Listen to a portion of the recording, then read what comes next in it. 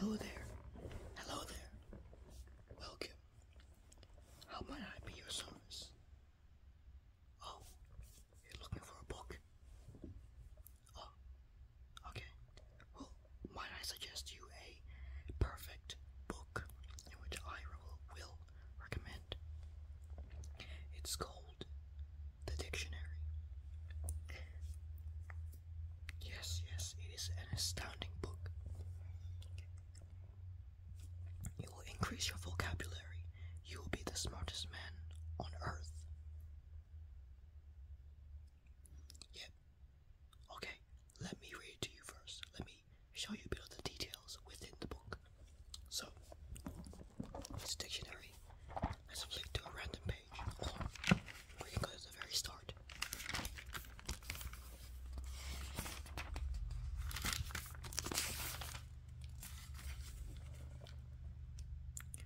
Okay, so it has contents page.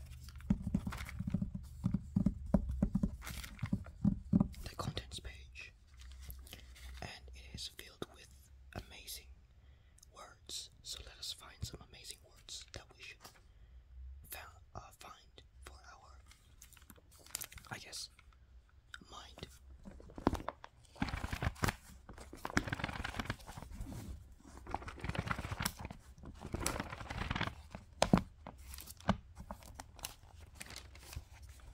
Right, we are in the D section. So, all right, let's see. As we can see here, we have our first word, drizzle. So, according to the dictionary, drizzle is to rain gently and steadily in fine drops, or also known as sprinkling. Alright, oh, there's another one as well called droll. Droll, apparently, is amusingly odd or comical.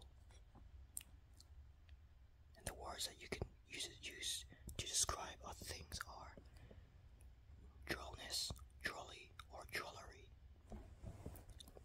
Okay, we got drop.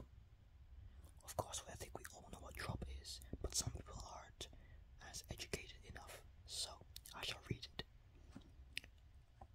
Drop means small rounded quantity of liquid which falls.